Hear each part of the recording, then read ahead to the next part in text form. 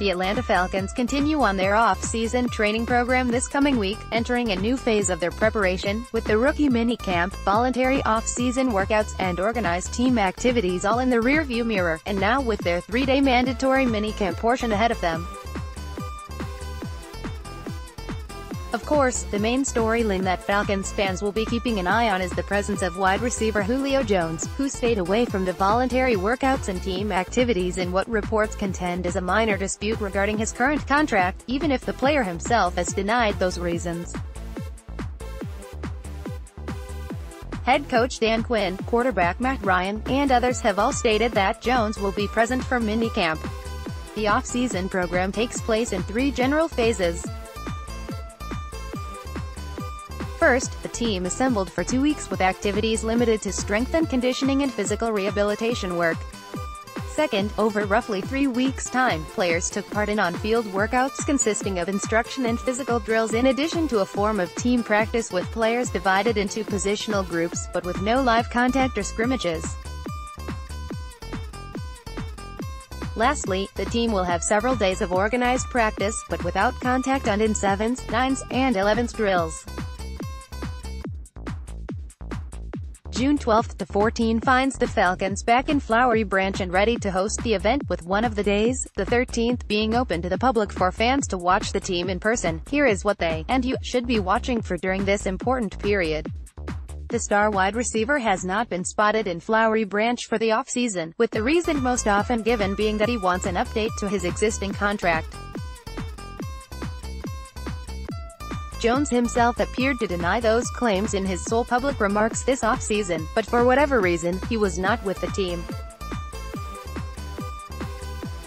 Dan Quinn has been adamant, whenever asked, that Jones will be at the mandatory portion of the workouts, but the proof will be in the pudding on Tuesday.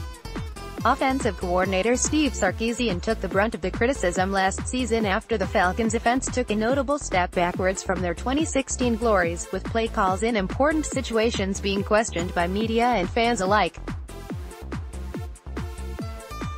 Clearly, the unit needs some changes, especially in this window the team has right now to make a run for a title.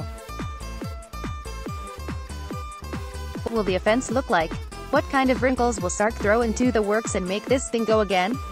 The Falcons' first-round draft pick this year, a former standout wide receiver from Alabama, has been getting major reps during the workouts and organized team activities already this offseason, indicating the kind of impact they feel he must and will have for their offense in 2018. A talented route runner and hands receiver, Ridley has been tried out in the slot, on the outside, and as a return man on special teams.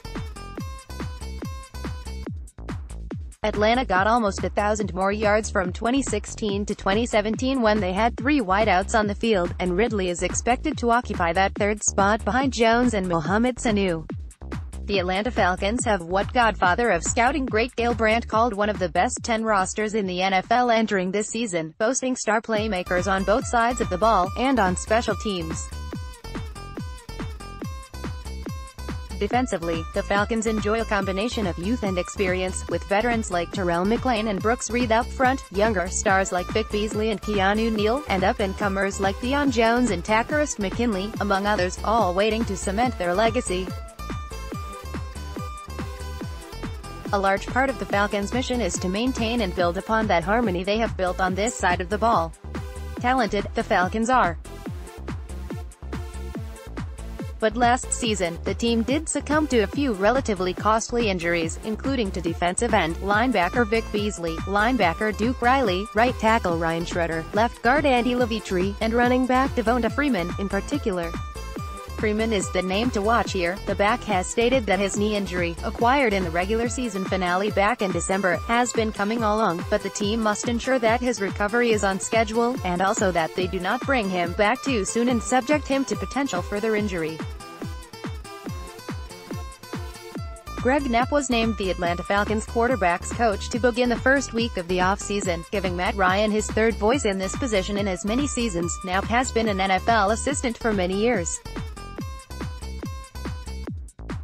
notably at San Francisco, Oakland, Seattle, Houston, Denver, and from 2004 to 2006 served as the Falcons' offensive coordinator when Michael Vick was at quarterback. Recently, Knapp was Peyton Manning's quarterback coach in his Super Bowl season in 2015-16. What effect will he have on Ryan, and on this offense? This should be a critical issue for the Falcons' defensive coaches to focus on this offseason. Atlanta ranked below average in the turnover differential last year, finishing with a -2 mark, suffering 18 turnovers of their own while coming away with 16 from opponents. Those 16 were the fourth fewest in the NFL, and their 8 intercepted passes as a defense were the third least. A defense this athletic, and as talented as they are at getting their hands on the ball to bat passes away, needs more takeaways. Free safety Ricardo Allen was present for the team's practices at Flowery Branch even though he is yet to sign the second-round tender offer he was given by the organization earlier this offseason. Getting Allen's signature on a tender is not the Falcons' ultimate hope.